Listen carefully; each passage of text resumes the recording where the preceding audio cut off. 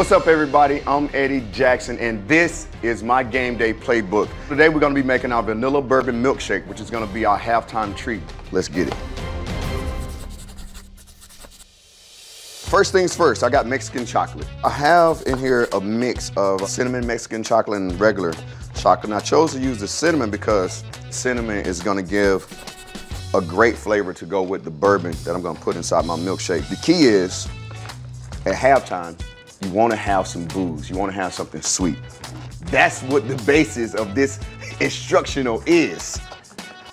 We're gonna take our chocolate, put about a half teaspoon of vegetable oil in here. So I'm gonna pop it in the microwave, stir it, check it.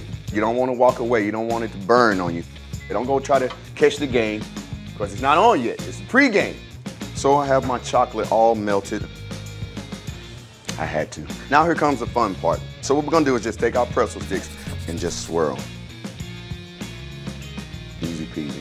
I love spice, so I'm gonna add a little bit of cayenne pepper just over the top. I'm gonna pop these in the refrigerator 20 minutes, or you can pop them in the night before. Just make sure that they're done at halftime. It's halftime, and my friends are enjoying the festivities. I'm gonna challenge myself to get this vanilla bourbon milkshake done before the game comes back on. I've done a lot of the work beforehand and pregame. I'm confident that I can get this done. So I have a half gallon of vanilla ice cream. Or you can use chocolate if you want. Switch it up. Now, I'm going with the good stuff. I'm going with the bourbon. So I want to use about a cup, and I'm going to eyeball it. A little bit more. A little bit of vanilla extract, and then a little salt in there. Give it a blend just to kind of check my consistency. It's a little bit too thin. So I'm gonna add just a little bit more ice cream to this. Now, growing up, every Friday, my mom would give me some type of milkshake. And this kind of like brings me back to my roots.